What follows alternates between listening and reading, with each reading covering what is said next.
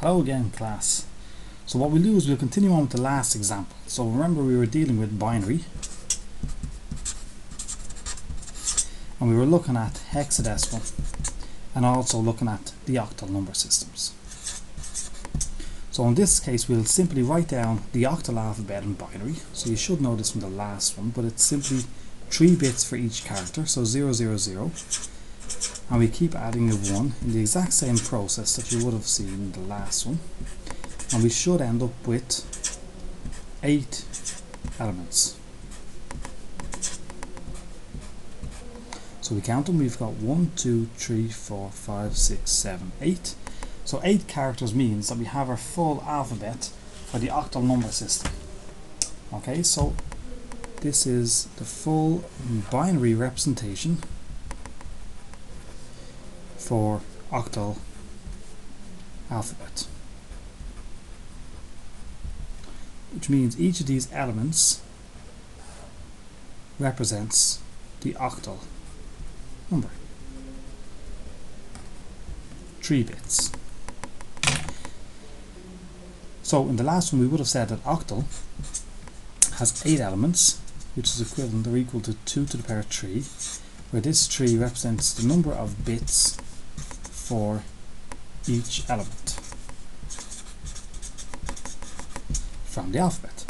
So if we take any kind of octal number, for example, we take 1, 6, so just like we had the 16 the last time, but this time it's 16 base 8. Well, the process is quite similar. We break this down to 2 different numbers, so we have 1 and 6. We now look up the table, so we have 0, 1. So for 1 we should have 0, 0, 1. And we just convert this, 0, 0, 1. For 6, which is 0, 1, 2, 3, 4, 5, 6, we've got 1, 1, 0. And then we simply join these back up together, removing the least significant digits. We come out with 1, 1, 1, 0. Or sorry, not the least significant, the insignificant digits. So again, the process is quite simple, yeah? So we have our number, we break it down into 2 individual characters or elements. We read off from our binary table our 2 component bits, which is 3 binary digit bits for each element of the octal number. We join them up, removing the 2 zeros. What that simply means, if I was to give you €1, well, it's the exact same thing as saying you can have 00001. Now, it wouldn't be the same as saying as having 10000.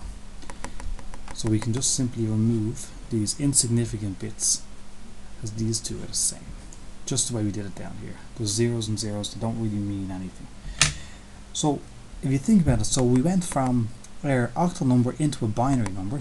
So if we want to move back the other way and say binary into an octal number, we simply count up. We say 1, 2, 3, 4. We have 4 bits, so 4 isn't evenly divisible by 3. So we need to add 2 bits into the front of that. So we take 0, 0, 1, 2, 3, 4. So we go 1, 2, 3, 4, 5, 6 elements. Now we break these into their individual components. We take 0, 0, 1, which will give us a 1 simply from up here, 0, 0, 1. And then we look at 1, 1, 0. So 1, 1, 0 is here. So we can say 0, 1, 2, 3, 4, 5, 6, which gives us back the 1, 1, 0. So 1, 1, 0 goes to 1, and then 6 for the 1, 1, 0. We join those back up again. We have 16 base 8, which is exactly what we started off with at the start. So we're all happy. So we'll draw our little happy face.